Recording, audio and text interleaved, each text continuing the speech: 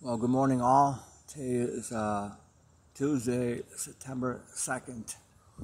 I'm on my morning walk, and today I decided now, after I hit Mayo Clinic, to take a walk to Soldier Field.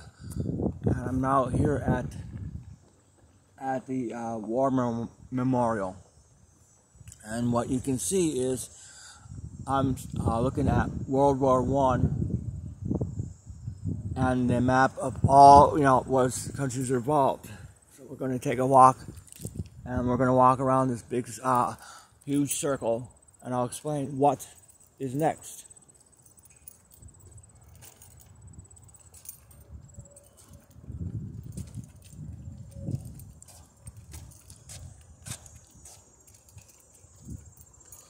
Okay, now we're coming up to the American Civil War, and you can see the marble of the states.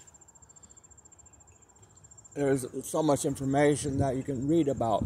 Plus, stones with people's names, as you can tell, which will tell you which war the person was in. Furthermore, we're coming up.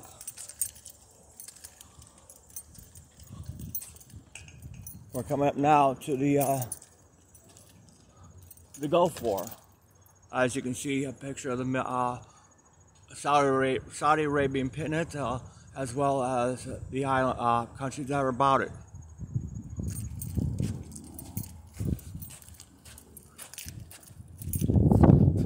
Now we're up to the Korean War. As you can see, the Korean Peninsula, Vietnam Peninsula. 1960s that people fought for and had counter-protested with.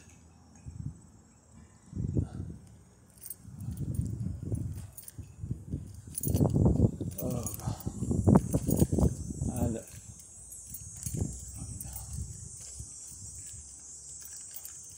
okay, now correction. Now here's the Korean Peninsula, as you can see, where the basically the lines for the war are that they're parallel. As you can see, where China is, as all different things that went about this war.